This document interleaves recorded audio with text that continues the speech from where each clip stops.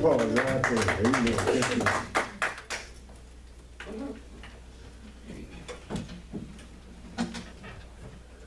All right. How's everybody today? Good. Days are getting longer, can't you tell? I just thought the sun was never going to go down yesterday. Amen.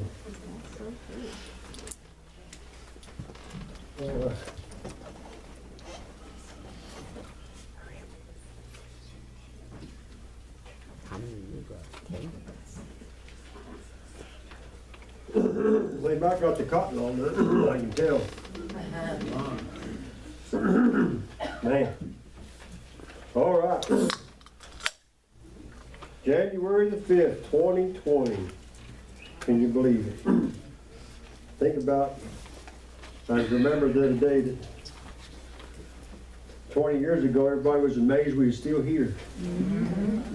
20 years ago, we thought the computers were going to be gone and everybody's going to be starving to death. Everything was going to be crazy. Now 20 years gone by and we're still thinking.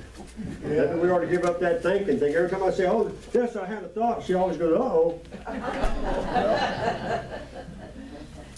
But there's a lot of things that have happened in our life. A lot of things happen through our days here and as we experience things that impact our life, that have a definite impact on the rest of our life, the things that we do as we go on.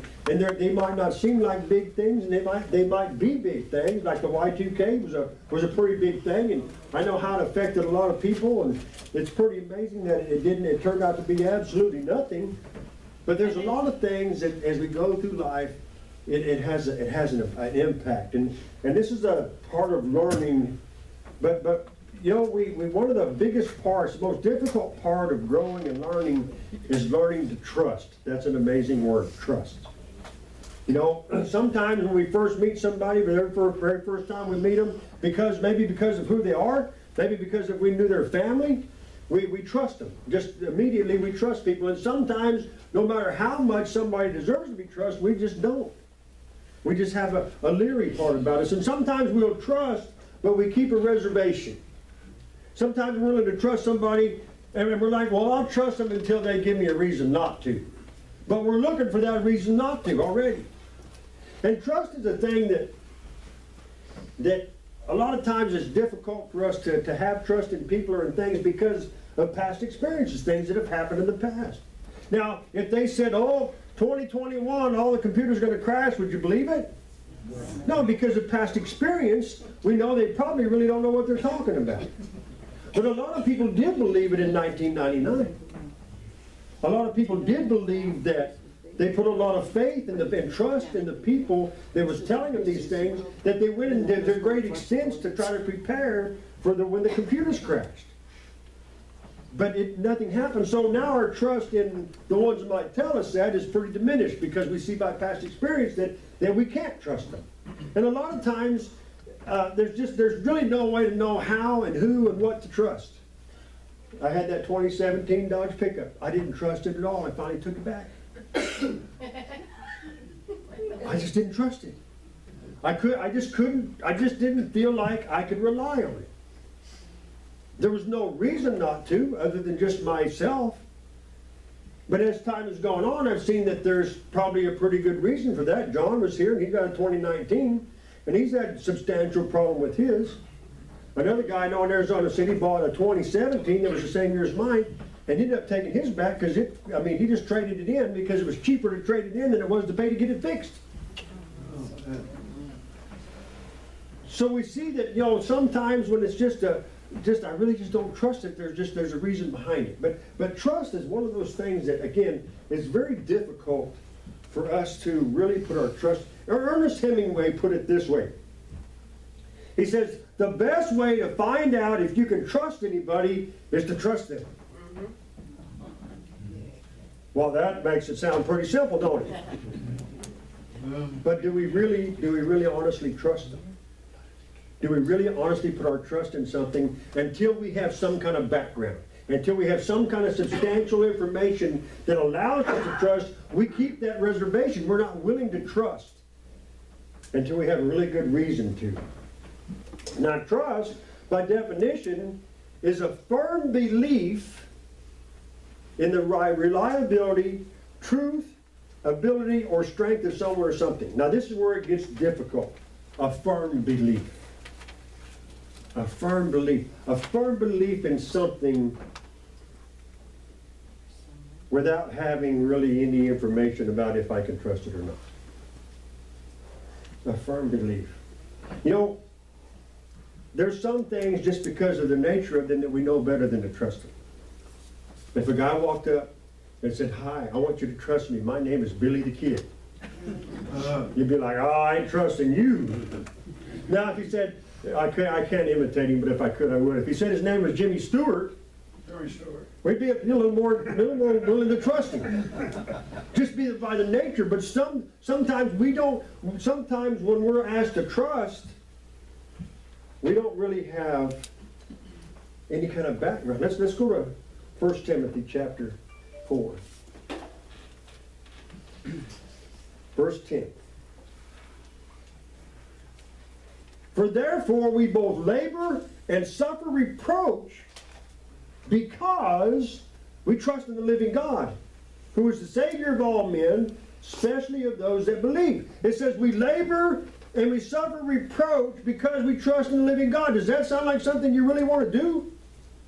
Does that sound like something you really want to be part of? I'm going to labor and suffer reproach because I trust Him? Whoa, wait a minute.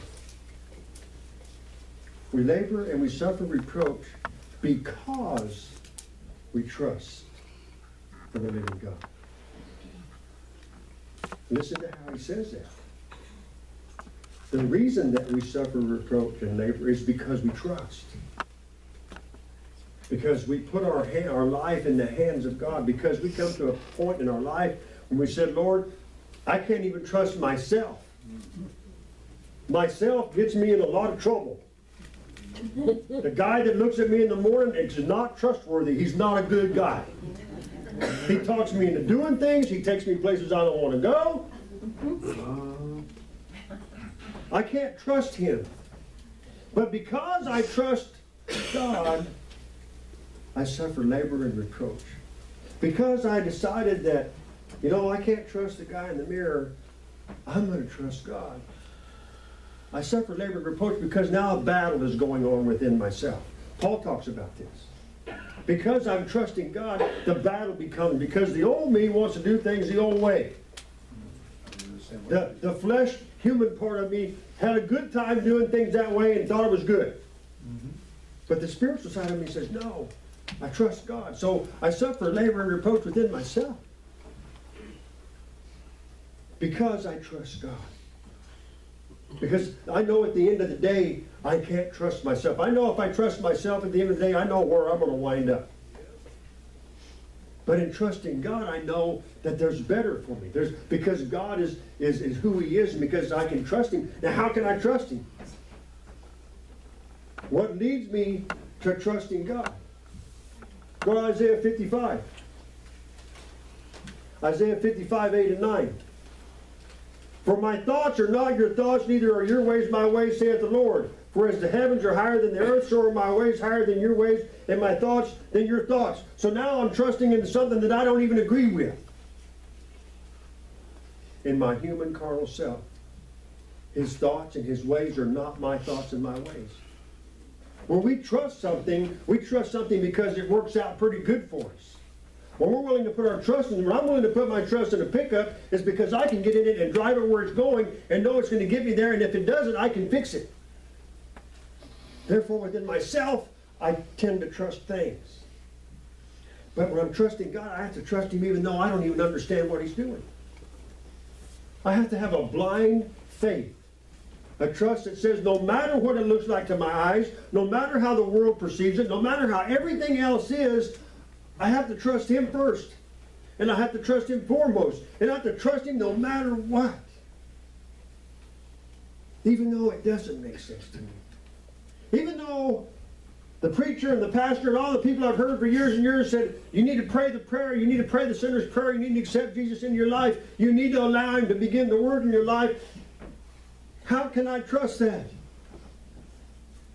When I come up here and I kneel down and I pray and I get up and I walk away and it feels the same. Where do I learn to trust it? By getting to know it. How do I learn to trust God? By getting to know Him.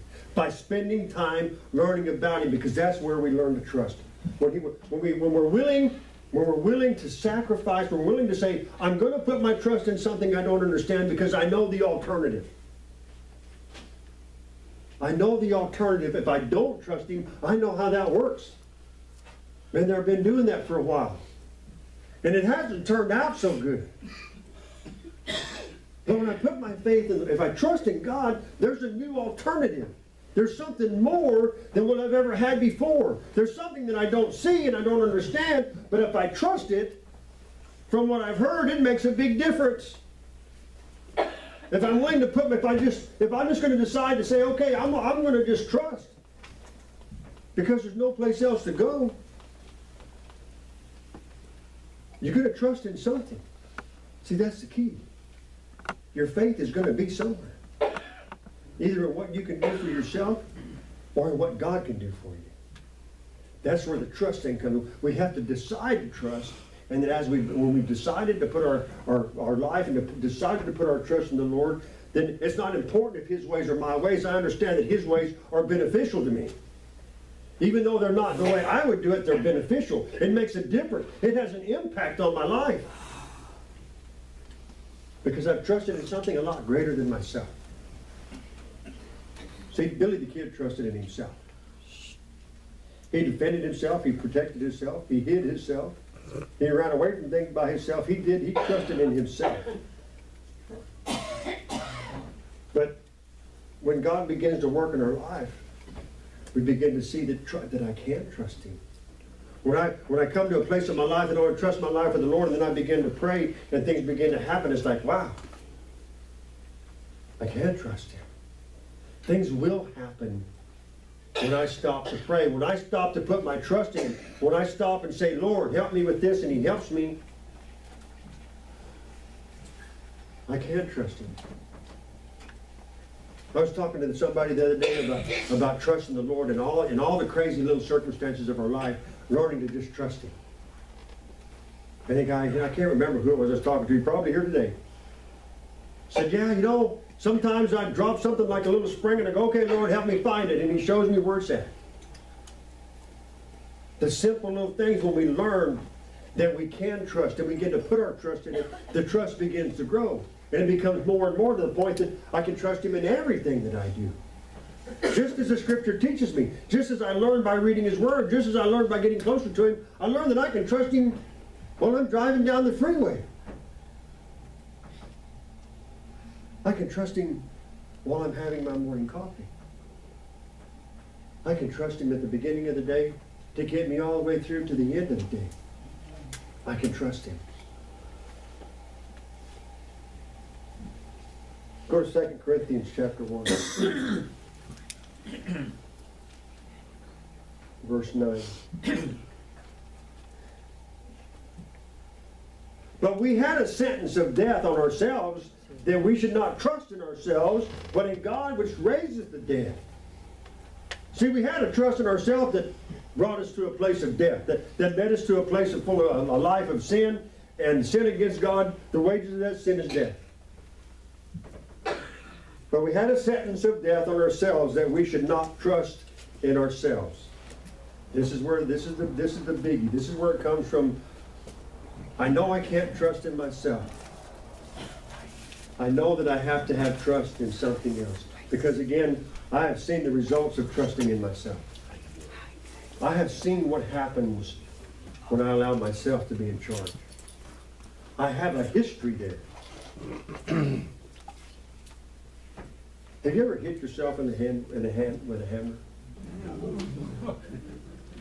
Have you ever cut your finger with a table saw? Yeah. Not anybody specific, in case you know. How trustworthy am I to myself to not harm myself?